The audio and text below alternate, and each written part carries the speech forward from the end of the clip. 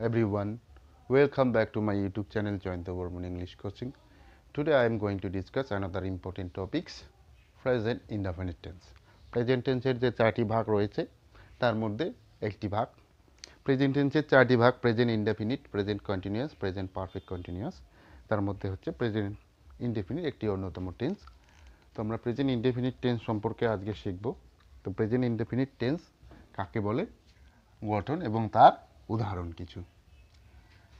Present indefinite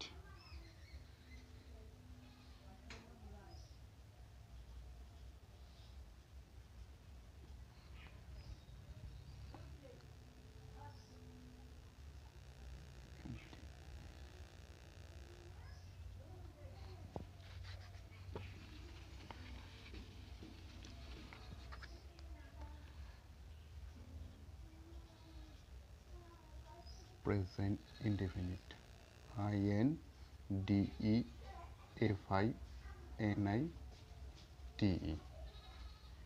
present indefinite সাধারণ বা নিত্য বর্তমান কাল এটা মানে। তো প্রেজেন্ট ইনডেফিনিট টেন্স কাকে বলে তার সংজ্ঞাটা আমরা দেই।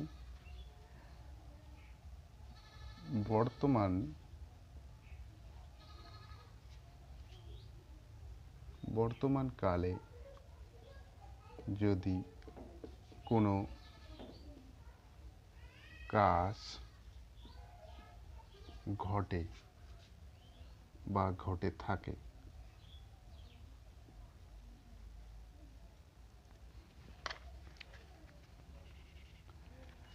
বর্তমান কালে কোনো কাজ যদি ঘটে বা ঘটে থাকে বা কোনো চিরন্তন সত্য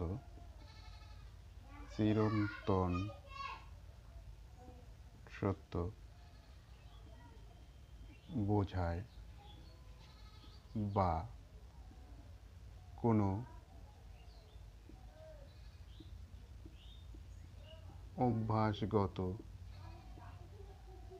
কাজ করা বোঝায়, তাহলে ভার্ব এর প্রেজেন্ট ইনডেফিনিট টেন্স হয়। PRESENT present indefinite INDEFINITE indefinite tense হয়। প্রেজেন্ট ইনডেফিনিট টেন্সের গঠন। প্রেজেন্ট ইনডেফিনিট টেন্সের গঠন এবং প্রেজেন্ট টেন্সের গঠনটি প্রায় একই, আমি এর আগেও বলেছি, তথাপিও গঠনটা দিয়ে দিচ্ছি। সাবজেক্ট প্লাস V1 এবং তার সঙ্গে এস অথবা এর যোগ হবে প্লাস ও প্লাস সি। এই হলো প্রেজেন্ট ইনডেফিনিট টেন্সের গঠন। আর কিছু এক্সাম্পল দিয়ে দিই প্রেজেন্ট ইনডেফিনিট টেন্সের। যেমন 1 নাম্বার, আমি ভাত খাই। তো আমি হচ্ছে সাবজেক্ট আই, খাই হচ্ছে ভার্ব এখানে বা ক্রিয়াপদ, খাওয়া ইংরেজি হচ্ছে ইট, রাইস। আমি ভাত খাই, এটা হচ্ছে সাবজেক্ট, এটা হচ্ছে V1 আর এটা হচ্ছে অবজেক্ট। 2 নাম্বার উদাহরণ, আমি একটি চিঠি লিখি। চিঠি লিখি, আই হচ্ছে সাবজেক্ট, লিখি হচ্ছে রাইট, আই রাইট, আমি লিখি, কি লিখি, a letter, LETT letter, subject, এটা হচ্ছে V1, এটা হচ্ছে অবজেক্ট। পুরো গঠন অনুযায়ী হয়ে যাচ্ছে। তো এটা হলো প্রেজেন্ট টেন্সের বা প্রেজেন্ট ইনডেফিনিট টেন্সের উদাহরণ এইরকম। এবার কিছু উদাহরণ রয়েছে, যেমন যদি অভ্যাস বোঝায়, অভ্যাস বোঝালে বা অভ্যাসগত যদি কোনো কাজ করা বোঝায়, সেটা প্রেজেন্ট ইনডেফিনিট টেন্স হয়ে যায়। তো সেটা দেখাচ্ছি আমি।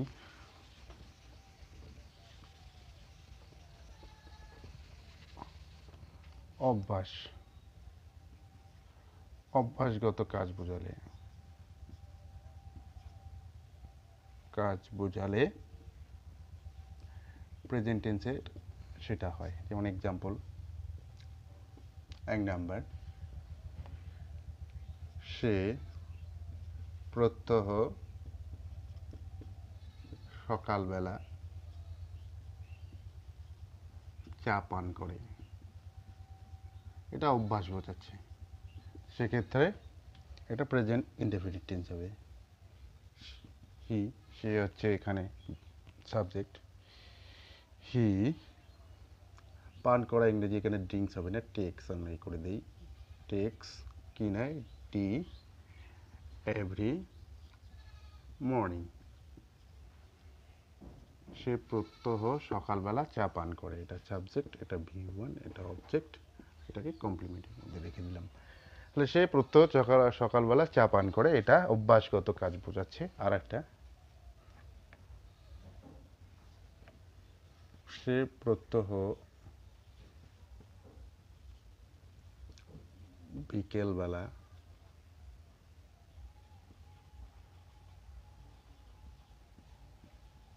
ফুটবল খেলে।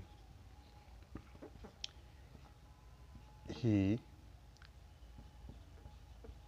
প্লেস, সে খেলে ফুটবল, FWT ফুটবল, BA বল। সে ফুটবল খেলে প্রত্যহ বিকেলবেলা, এভরি আফটারনুন, AFTERNWN। এটা হচ্ছে সাবজেক্ট, এটা V1, এটা অবজেক্ট, আর এটা কমপ্লিমেন্ট। এই গেল অভ্যাসগত কাজ। আবার কিছু চিরন্তন সত্য রয়েছে, তার ক্ষেত্রেও কিন্তু প্রেজেন্ট ইনডেফিনিট টেন্স হয়। চিরন্তন সত্য কোনগুলো? যেমন সূর্য কি বলে পূর্ব দিকে ওঠে, এটা চিরন্তন সত্য। আবার সূর্য পশ্চিম দিকে অস্ত যায়, বরফ হয় ঠান্ডা, এগুলো কি চিরন্তন সত্য। বা পৃথিবী সূর্যের চারিদিকে ঘুরছে, এগুলো চিরন্তন সত্য, এগুলো কিন্তু প্রেজেন্ট ইনডেফিনিট টেন্সের মধ্যে হয়। যেমন এবার এটা চিরন্তন সত্য বোঝালে, সত্য বোঝালে প্রেজেন্ট টেন্সের উদাহরণটা এরকম হয়। 1 নাম্বার, সূর্য পূর্ব দিকে ওঠে। দ্য সান, ওঠা ইংরেজি হচ্ছে রাইজ, তার সঙ্গে এস হবে, রাইজেস কোন দিকে, ইন দ্য ইস্ট। সূর্য পূর্ব দিকে ওঠে, দ্য সান হচ্ছে সাবজেক্ট, রাইজেস হচ্ছে V1, R in the east এটাকে কমপ্লিমেন্ট, অবজেক্ট নেই। সূর্য পূর্ব দিকে ওঠে, এটা চিরন্তন সত্য। একটা চিরন্তন সত্য হচ্ছে বরফ হয় ঠান্ডা।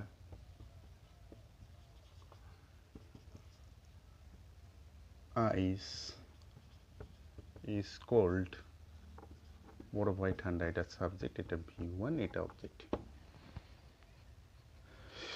আইস ইজ কোল্ড, বরফ হয় ঠান্ডা, এরকম চিরন্তন সত্য। আবার যদি কিছু আছে, যেমন ঐতিহাসিক কিছু ঘটনা, তার ক্ষেত্রেও কিন্তু প্রেজেন্ট ইনডেফিনিট টেন্স হয়। যেমন ঐতিহাসিক ঘটনা রয়েছে, অশোক হন একজন শ্রেষ্ঠ সম্রাট, তারপর মামুদ ভারত আক্রমণ করেছেন, এগুলো হচ্ছে ঐতিহাসিক ঘটনা।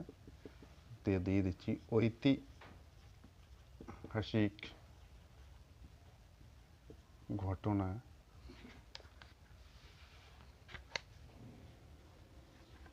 বোঝালে প্রেজেন্ট ইনডেফিনিট টেন্সের উদাহরণগুলো কীরকম হবে, এরকম হবে। অশোক একজন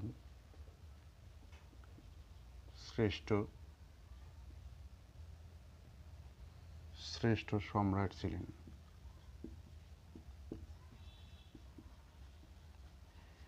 তো এখানে হবে অশোক ইজ হবে, ওয়াস হবে না, it's a great empire. Ashok একজন শ্রেষ্ঠ সম্রাট ছিলেন। অশোক এখানে হওয়া উচিত ছিল অশোক ওয়াজ এ গ্রেট এম্পায়ার, কিন্তু এখানে তা হবে না। ঐতিহাসিক ঘটনা বোঝালে সেটা প্রেজেন্ট ইনডেফিনিট টেন্সে হয়ে যাবে। Ashok is a great এম্পায়ারর। Ashok হয় একজন শ্রেষ্ঠ